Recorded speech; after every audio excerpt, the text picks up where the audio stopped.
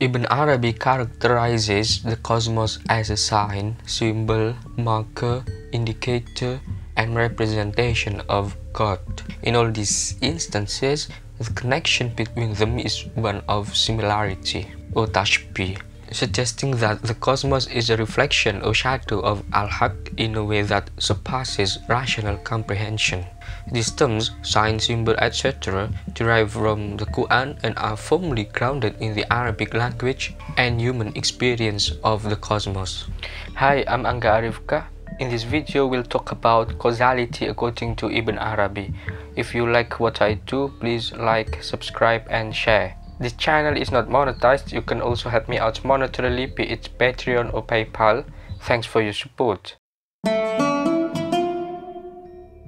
While philosophers and theologians have put forth numerous rational explanations for the relationship between God and the cosmos, Ibn Arabi scrutinizes them critically, particularly if they rely on terminology outside of the Quran or Hadith. Muslim philosophers often refer to God as the cause of the whole cosmos and the whole cosmos as God's effect. This doctrine holds great importance in philosophers' perspective, to the extent that Ibn Arabi sometimes labels them as the companions of the causes or the affirmers of the causes. However, he regards the application of the term cause to God as misguided and erroneous, as cause and effect are intrinsically interdependent. One cannot exist without the other. Consequently, by attributing causality to God, the philosophers imply that the existence of the cosmos is necessary for God, which contradicts the independence of the divine essence. That therefore, cause and effect operate within the cosmos, but not in the relationship between God and the cosmos. Quote, Al-Haq is existent through his own essence for his own essence, unbounded in wujud, not bound by other than himself. He is not caused by anything, nor is he the cause of anything. On the contrary, he is the creator of the effects and the causes, the king, the all-holy who always was. Al-Haq exists through his own essence for his own essence, meaning that the divine reality exists independently and self-sufficiently without relying on anything outside of himself. According to Ibn Arabi, Al-Haq is neither caused by anything nor the cause of anything. Unlike ordinary causes and effects, which are interdependent and connected, Al-Haq stands apart from this causal relationship. Ibn Arabi explains that causes seek their effects and effects seek their causes.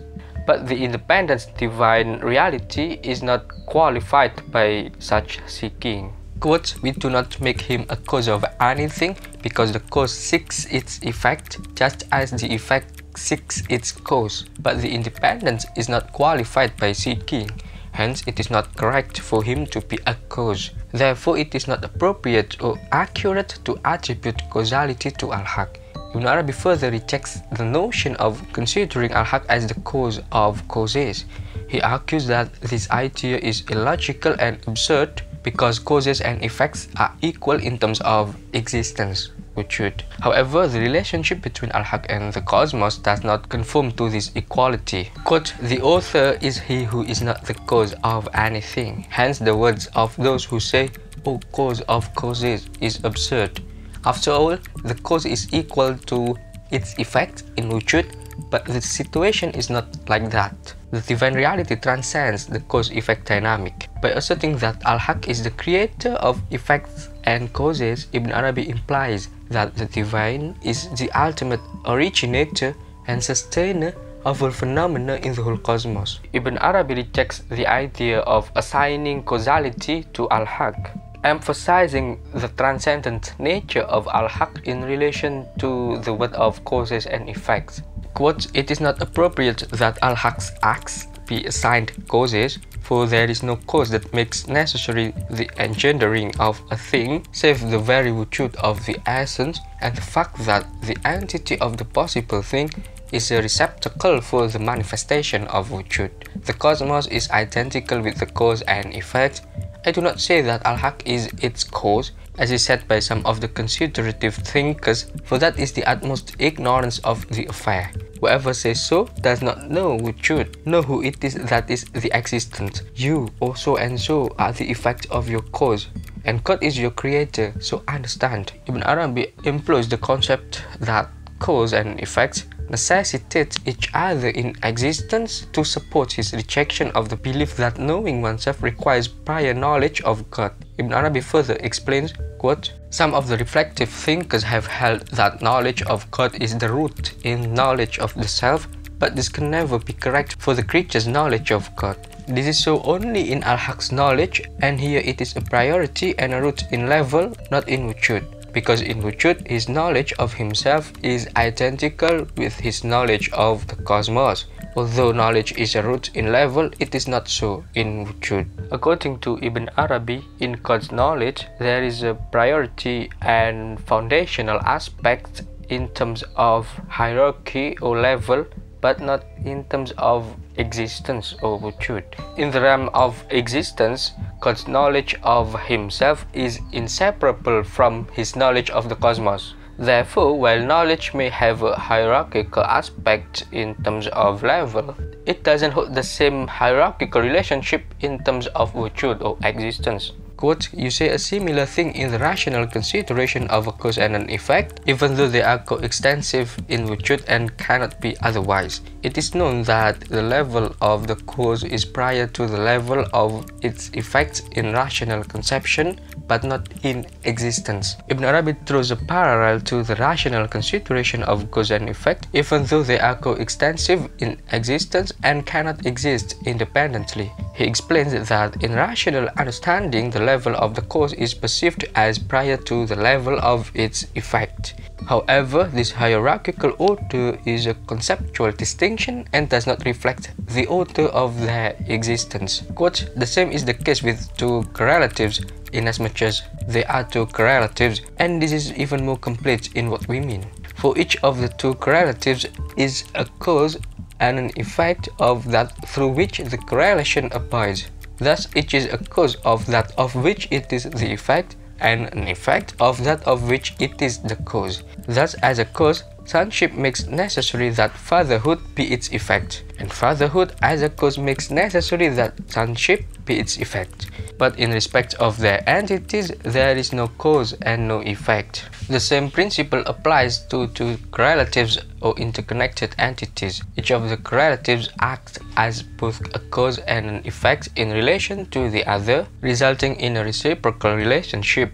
For example, as a cause, sonship necessitates the existence of its effect, fatherhood, and vice versa. However, in terms of their entities or essences, there is no inherent cause-effect relationship. A well-known philosophical dictum attributed to Avicenna states that from the one there can only arise the one. Ibn Arabi often refers to this dictum but generally rejects it. In this context, he interprets it as implying that God is the cause of a single effect which emanates from him, and that this emanation then becomes the cause of the whole cosmos. When framed in this manner, it may seem that this emanation is identical to Ibn Arabi's concept of the breath of the All-Merciful. He addresses this issue in one of his chapters. Here he takes up the technical term al-Haq al-Makhluk bihi, al-Haq through which creation occurs, which he often equates with the breath of the All-Merciful. This term is derived from various verses in the Quran, and Ibn Arabi credits Ibn Barajan of Seville for using it. However, Ibn Arabi argues that some individuals misunderstood this term, considering it to be an existent entity. Quote, "Having heard God's word, he created the heavens and the earth through al-Haq, bil-Haq," and other similar Quranic verses, they made al-Haq through which creation occurs an existent entity. By doing so, they committed the sin of Shaykh, as there cannot be two wujud. Their mistake lay in misinterpreting the pronoun through, be, assuming that God needed this second reality to create the cosmos. However, they failed to grasp that through actually means for the sake of li. Thus, the term signifies al-Haq for the sake of which creation occurs. Al-Haq is the truth, the rightness, or God's wisdom in creation. Ibn Arabi explains that the same verse negates the existence of any other associated reality, emphasizing that God is exalted above such associations. After clarifying these points, Ibn Arabi summarizes his objections, which primarily revolve around the issue of causality. Quote, "They have stipulated al-haq through which creation occurs in two meanings. Some of them make this al-haq through which creation occurs identical with the cause of creation. But al-haq's creation cannot be assigned a cause.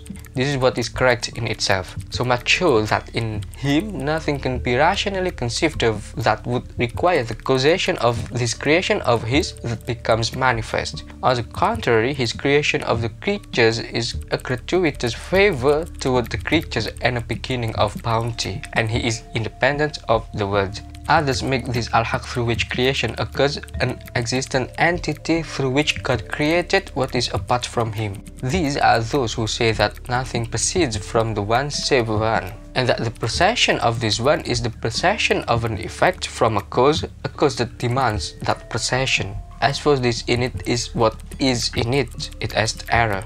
As for me, I say, when God's command comes, the commander is the command. And this is the tawhid of him who possesses the command.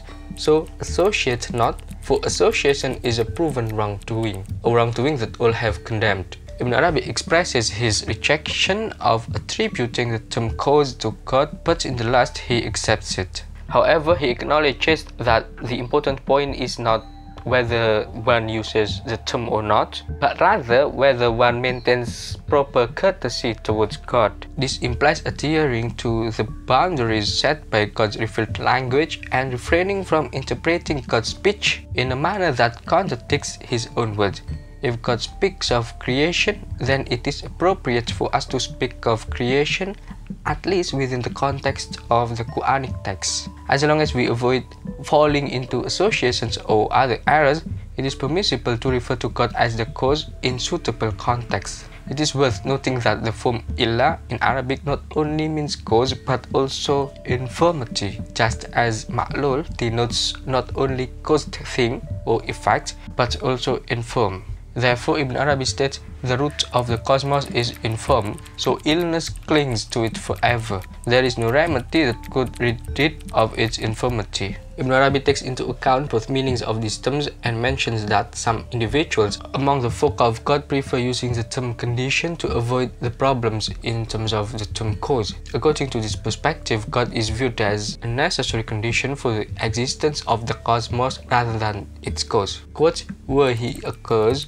the effect would be coextensive with him in wujud, but it is posterior to him, for the names prior and posterior are affirmed. Were he to demand the wujud of the cosmos because of his essence, none of its newly arrived things would be posterior to him. Were it correct that nothing proceeds from him save one, the relations and the weaknesses would be nullified. Those who assign relations to the procedure, despite its unity, have affirmed relations and properties. The procedure is a non-existent, but the relations are a non-existent affair, and non-existence does not abide through wujud, for the demonstrations nullify this. But limits and manyness are intelligible, and there is no cause that is not an effect." In that passage, Ibn Arabi explores the concept of causality and its implications for understanding God. He begins by stating that if God were a cause, the effect would be inseparable from him in wujud,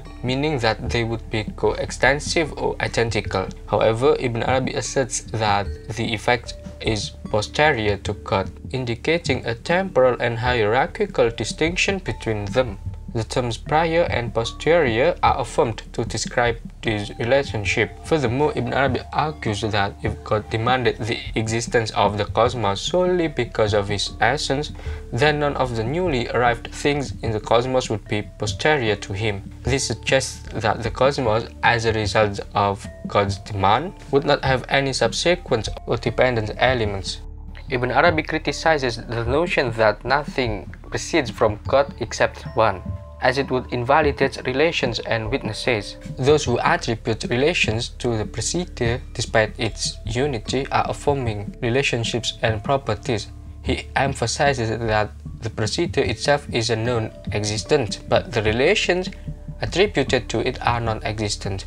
Non-existence cannot endure through wujud, as demonstrated by logical arguments.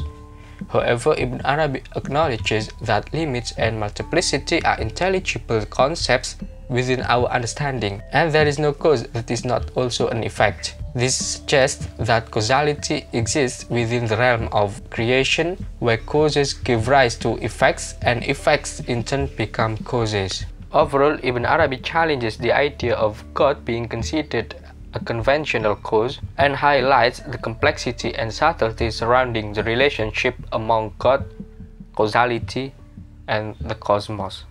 Thank you so much for watching. I'll see you next time.